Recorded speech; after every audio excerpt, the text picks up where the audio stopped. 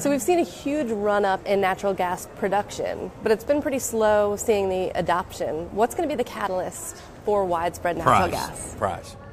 Price will drive it to natural gas, will be a transportation fuel. They're going to the trucks now because they're saving $2 a gallon on the fuel. So if you're a trucker, I'm a trucker, you're on diesel, I'm on natural gas, I can cut my fuel bill in half. And you can't compete without going on natural gas. And so you think we're going to see it first in trucks? Yes, you will.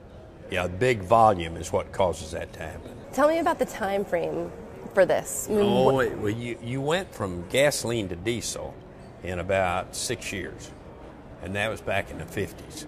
So here you are at the same intersection again. Cheaper fuel, than diesel is natural gas. And where are we in that 6-year cycle?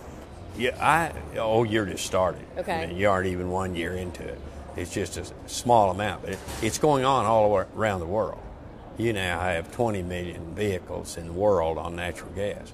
When I was here 10 years ago, you didn't have 1 million vehicles. So you think by 2020 we could see, is it fair to say, a majority of trucks and even cars? Yes, I think 2020 you will be over 50% trucks on natural gas. And what about cars? Oh, a fraction, maybe 10%. When the railroads go, that is big. The railroads are the driver in the deal. They'll come in so big that it'll pull everything else in with it.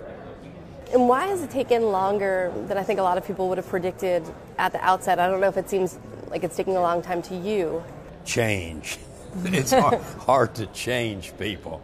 And it's the worst place of all is Washington. But you don't have to have Washington help here. That isn't necessary. The economics will drive it. We're 75% cheaper than the rest of the world on the price of natural gas.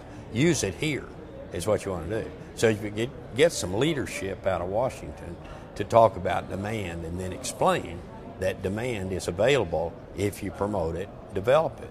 And that's what they need to do.